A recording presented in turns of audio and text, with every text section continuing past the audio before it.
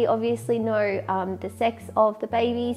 So we found out at the 20-week morphology scan, which was super exciting, and we've just been waiting to tell you guys, but we thought the best way to do it would be in the form of cupcakes. Had to be baking related. It's gonna go to black and white, so you can't really tell. Okay, so I'm just about to bring out my food coloring.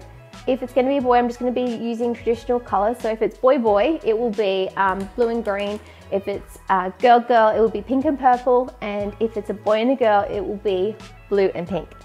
Okay, so yeah, on the count of 3. 1, 2, 3. Yay! Yeah. We get one of each. We're so happy.